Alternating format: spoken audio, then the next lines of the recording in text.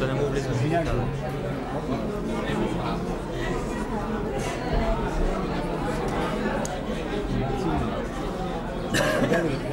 Къде на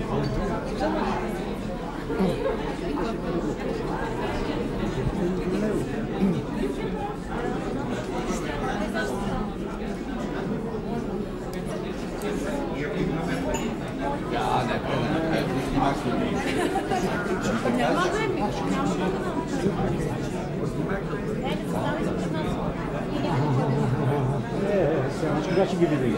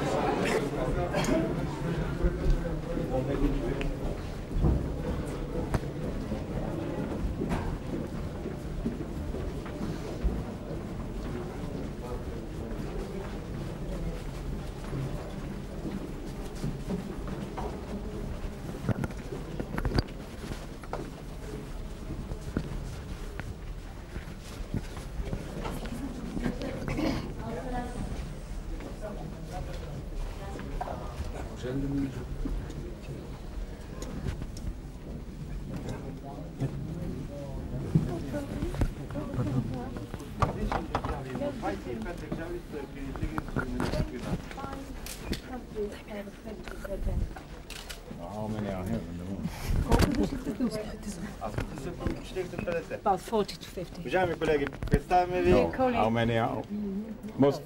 Most of the people are Bulgarian? Но повечето от вас са българи, така ли? How do they behave? Okay? Of course, there is a Macedonian team, Колеги, Israeli Knesset. в рамките на една голяма делегация, която As member of a bigger побираше delegation, всички еврейски депутати от целия свят. covering all Jewish MPs from the whole world. И тогава за първ път имах удоволствието да се срещна с господин Перес. When for the first time I had the great pleasure of meeting Mr. Perez. Той беше спикер по време на един обяд. Was speaking at one of Радвам се, че след 7 години тази моя мечта се сбъдна и господин Перес е тук сред нас.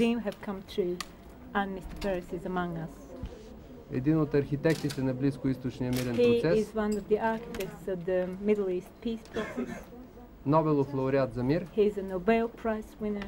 който може да говори, чието слово говори по-добре за него, отколкото всеки увод и всяко представяне. Whose speeches and the way of talking can represent and introduce him much better than any of us can do. Имате думата за въпроси към господин Перес. Израел от България. И какво може една страна като Израел с толкова богат опит в борбата с тероризма може да научи, какво може такава страна да научи България в борбата с организираната престъпност? Well, Israel surely has a special interest in Bulgaria for sentimental reasons and for practical reasons. Естествено, че Израел се интересува от България и по сантиментални, и по практически причини. We have had in Bulgaria a very important Jewish community and the Bulgarian people behaved very nicely to the Jewish people. В България има доста съществена еврейска общност и българите се държаха доста добре спрямо евреите. Many of them came to Israel and we have learned through them to appreciate Bulgaria as a beautiful country and a wonderful people. Мнозина от тях дойдоха в Израел и чрез тях ние разбрахме колко красива страна е България и колко свестни са хората. It was one of the best immigration we have had to Israel. Българските евреи, които дойдоха в Израел, представляват може би най-добрата част на имиграцията в Израел.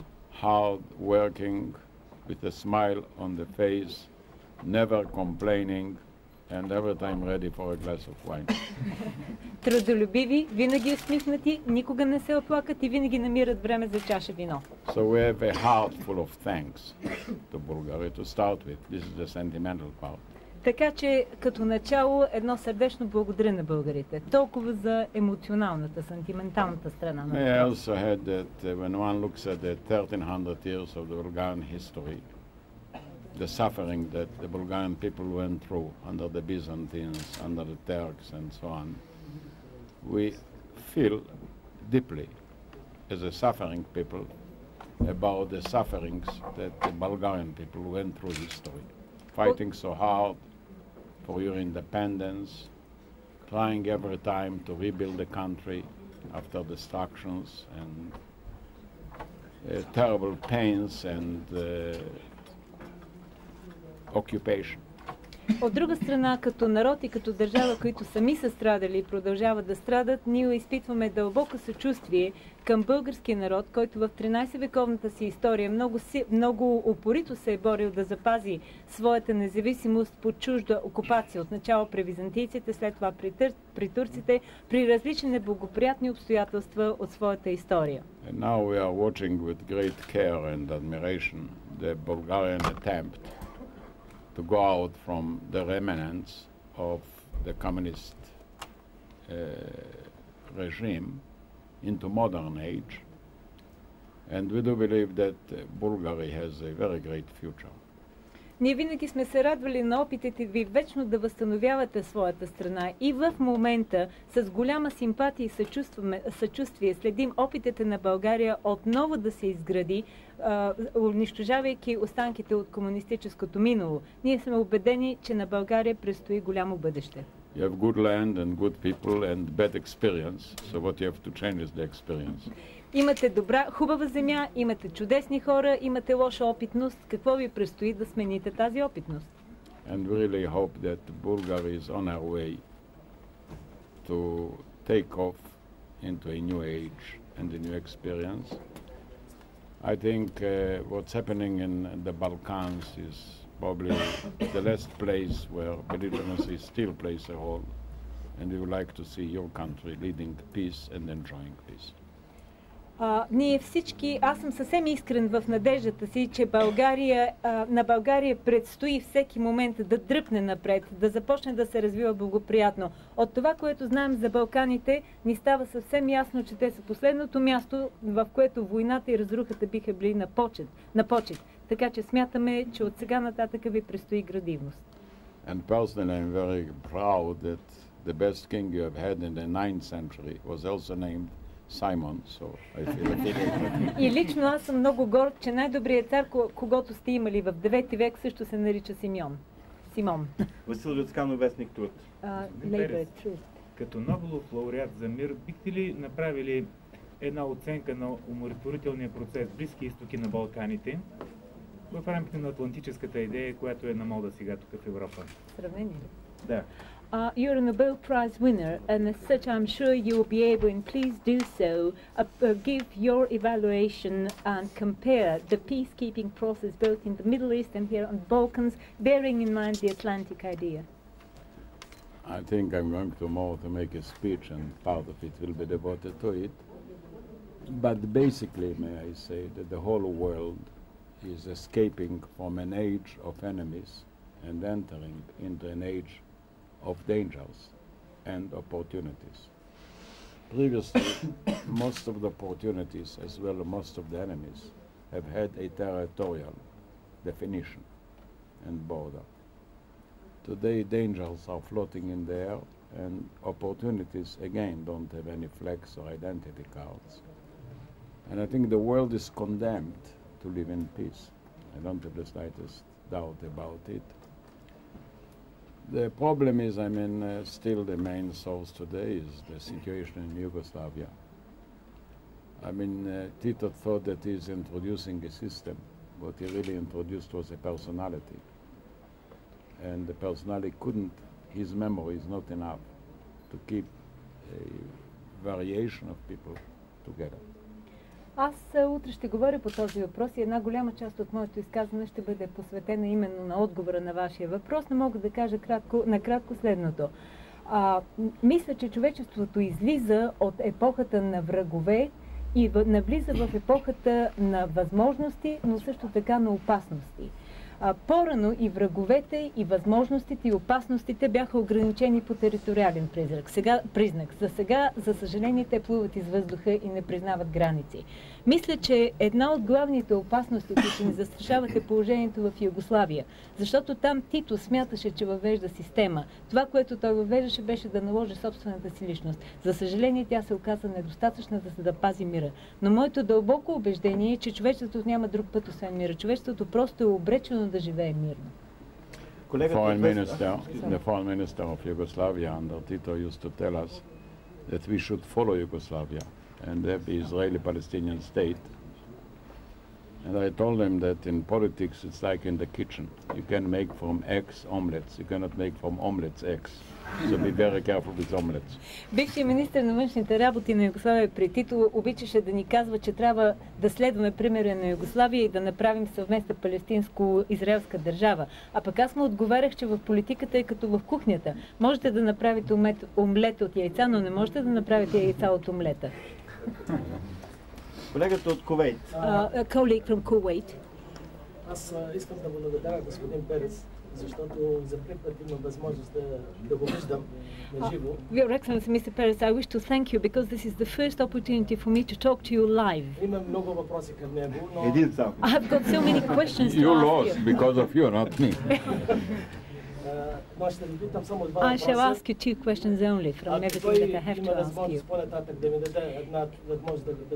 If you think that later on you'll find time to give me some of your time to talk and discuss the questions that are interested, I'll be very glad because what I'm going to ask you is very interesting for my country. My first question... Kuwait, we shall always find time. За Кувейт винаги ще намеря време. My first question is...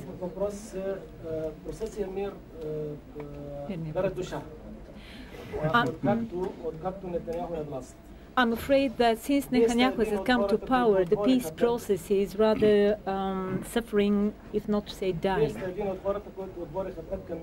You are one of the people who made the road to peace open between the Arabs and the Jews.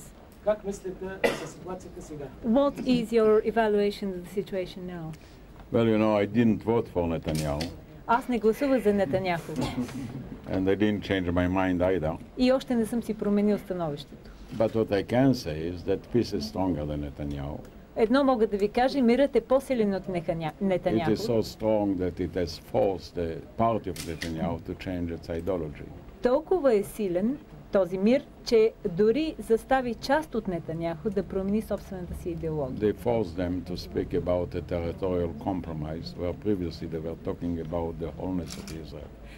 Застави неговите привърженици да променят част от своята идеология. В момента те говорят за мирно съвместно съществуване и за част от територията, която може да бъде предмет на преговори. По-рано говориха за целостта на Израел.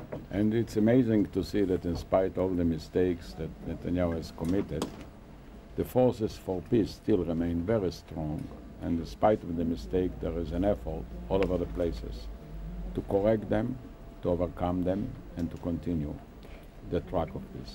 И удивително е, че въпреки многото грешки, които допусна Нетаняху, силите на мира са толкова силни, че заставят Нетаняху да направи корекция в част от своето поведение, което означава, че силите на мира са по-силни от силите на разруха. Deutsche Welle. Oh, yeah, the second question. Имате и втори въпрос? Да. Yes, please. От 30 години Израел се бори против тероризма. Против? От 30 години тероризма, извинявайте, да. Как тя иска в рамките на една година Арафат да победи това нещо? Israel has been fighting terrorism for more than 30 years, and yet you expect Arafat to overcome terrorism in just 1 year. Why is that? We don't expect him to overcome terrorism in 1 year. What we're asking him is to make 100% effort We don't ask him to show 100% success. Ние не очакваме Арафат да победи тероризма за една година. Това, което очакваме от него е да положи 100% усилия, за да се пребори с тероризма. Не очакваме от него 100% успех. Deutsche Welle. Това свободна Европа, and then Radio Free Europe and 24 hours daily. Господин Перес, как оценявате протичащите динамични процеси в евроатлантическата общност? Как виждате Европа сега? How would you evaluate the dynamic processes that are taking place in the Euro-Atlantic community? In other words, how do you see the Atlantic community in Europe?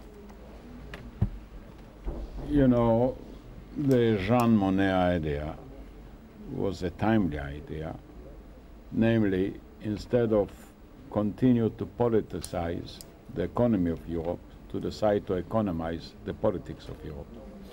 The minute a country goes over from politics to economy, in my judgment, she goes over from war to peace. Аз мятам, че идеята на Жан Моне беше много навременна идея. Тя се състоеше в това, вместо да се политизира икономиката, да се икономизира политиката. И мисля, че това е, което характеризира сегашно състояние и това е, което подтиква всички да преминат към мирни действия. Politics are for politicians who seek glory, economy is for the people who seek food. Политиката е за политиците, които търсят слава. Икономиката е за хората, които търсят храна. In previous times, for economy you needed territory and natural resources. Today, for a good economy, you need science, technology and information. На времето, за да бъде икономиката, да се развива икономиката успешно, бяха необходими земя и естествени залежи. Сега, за да се развива икономиката успешно, е необходима наука, технология и информационна широка информация. You know, there is an argument in Europe if Europe should deepen or copy of an imitation all over the world.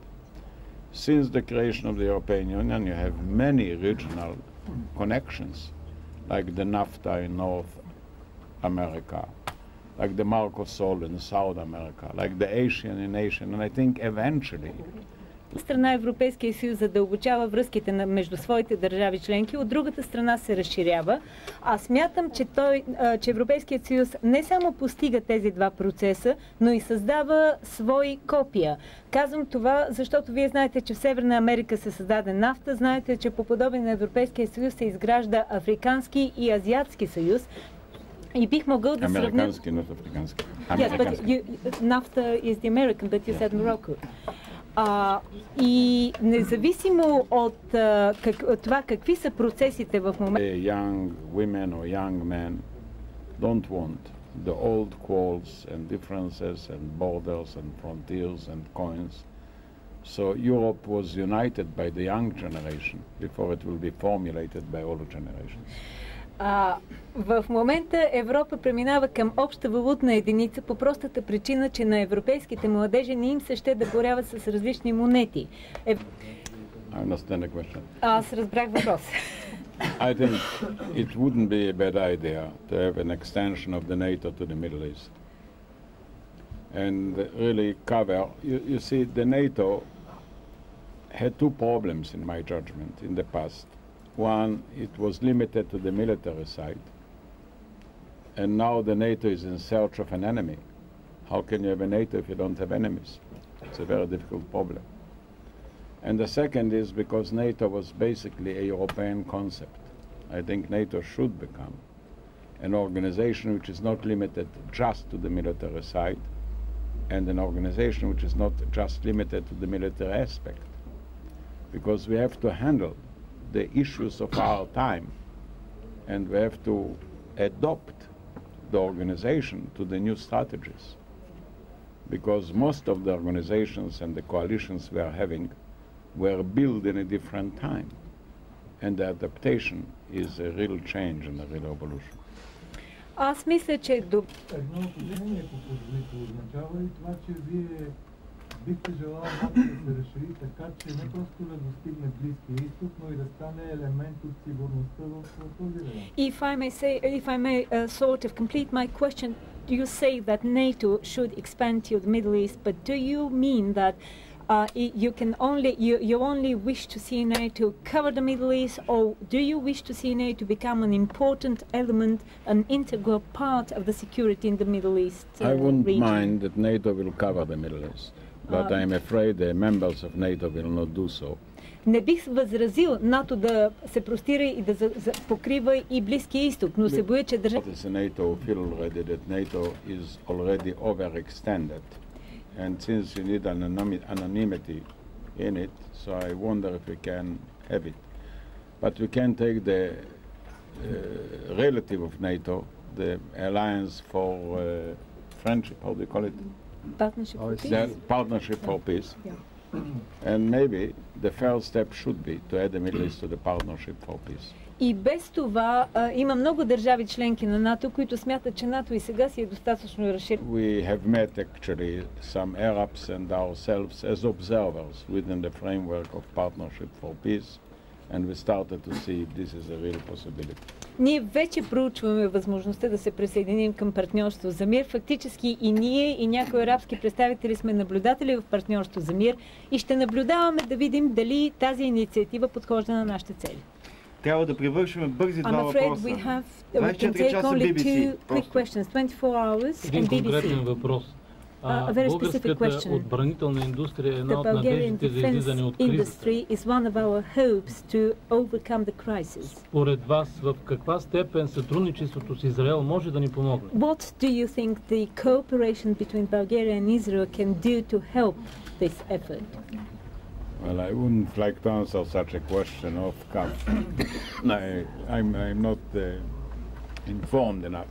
Не бих искал да отговарям на такъв въпрос, защото нямам достатъчно информация. BBC? BBC? How do you see the role of Russia in the new security arrangements in Europe? Как виждате ролята на Русия в новата система за сигурност в Европа? Well, I think Russia is right now basically taken over by her domestic problems. Аз мисля, че в момента в Русия се занимава главно с вътрешните си проблеми. Period. Русия преминава през преходен период. But let's not forget it remains a very large and a very rich country. Но не бива да се забравя, че въпреки това Русия си остава огромна и много богата държава. I don't think this is the end of the greatness of Russia. It's an interruption in her greatness, but not the end of it. Мисля, че ние не сме видяли и няма да видим края на Русия. Виждаме едно прекъсване в нейното величие, но не и края му. The story of Russia, in my judgment, is the contradiction between the intelligence of the people and the lack of intelligence of the system. Never did such an unintelligent system produce so many intelligent people. Историята на Русия е история на противопоставянето на високоинтелигентния човешки материал и крайно неинтелигентната система. Никога до сега на толкова неинтелигентна система не е произвеждала толкова много интелигентни хора, личности. Now I hope that the intelligence of the people will prevail. И се надявам, че интелигентността на личностите ще победи, ще наделее. Може ли само по същото време още един въпрос? Благодаря ви. По темата Русия. Вчера полският президент One more Russian question. Yesterday, the Polish president поведението и към разширяването на НАТО spoke on Russia and specifically on its behavior as far as the NATO enlargement is concerned. Като камион, който се движи в еднопосочно движение. As for a lorry that only follows one-way street. И то насреща. And goes into the wrong lane. Вашето изречение за ролята на Русия относно Would you counter that with one simple sentence concerning Russia's position? I think Russia does not feel she's having a fair occasion in the NATO arrangement. And in my judgment, the negotiations will continue because there is no reason to have Russia as an enemy of Europe, and there is no reason for Russia to see in Europe an enemy. It's artificial.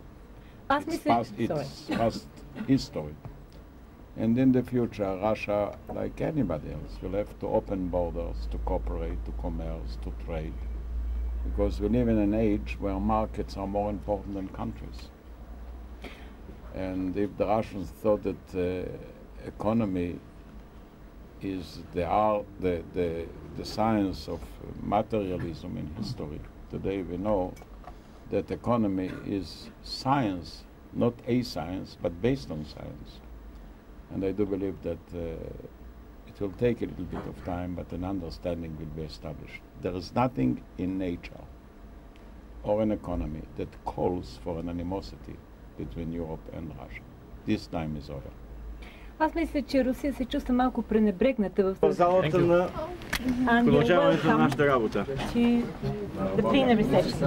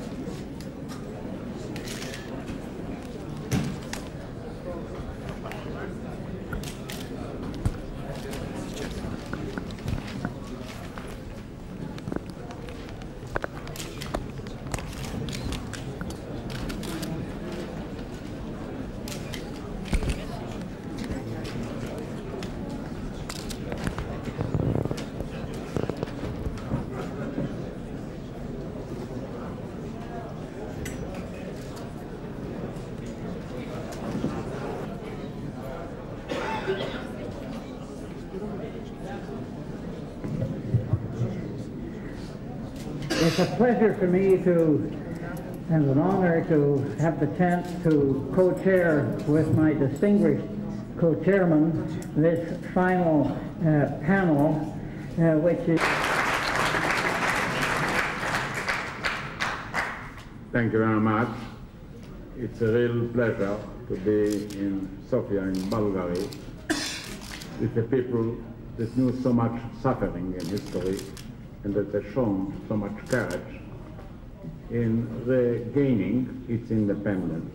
We can see again this time a real Bulgarian effort to come to its own self, to return to Europe, to attain peace.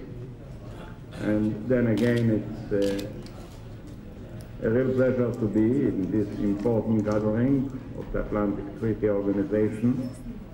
The Atlantic didn't change, the problems did change, and the Atlantic, for the first time, the Atlantic Treaty doesn't have real enemies. What you have to deal with, I believe all of us, are with the problems and opportunities more than with enemies and wars.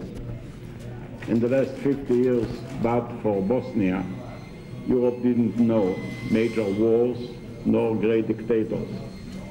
The two great heroes of our time were Princess Diana and Mother Teresa, two personalities. They didn't have neither countries nor armies, but they have shown care for people, and this may be true about our new generation.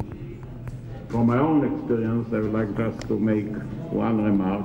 I'm going tomorrow to make a long speech, so I won't do it today. There are two things that you cannot change in life, and these are parents and neighbors. You cannot select neither your mother and father, nor your neighbors. So what you can do is to select the relations with them. Since the parents are fixed, you can have good relations and poor relations.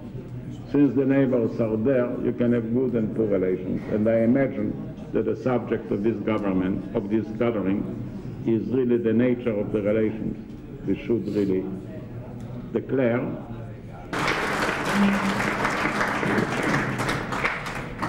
Thank you very much. But they also have problems with various neighbors, and some of their neighbors. But there are others concerns. It was mentioned in the course of today's debate that, of course, the United States has global responsibilities so that its attention cannot entirely be fixed on Europe and Southeast Europe. That is